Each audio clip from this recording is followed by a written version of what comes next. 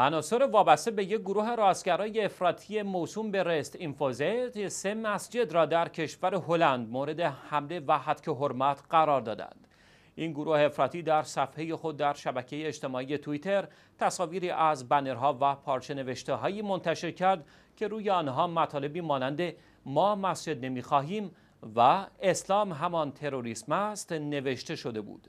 این تصاویر نمایانگر آن است که 2 مسجد در شهر انسخده و یک مسجد متعلق به اقلیت مغربی در شهر هوتن هلند هدف تعرض قرار گرفته است.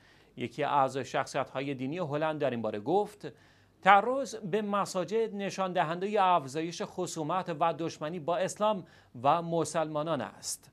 وی نگرانی خود را از افزایش تعرض و یورش گروه‌های راستگرای افراطی به مساجد اعلام کرد و از مقامات هلند خواست تدابیری جدی و فوری در خصوص این اقدامات اتخاذ کنند.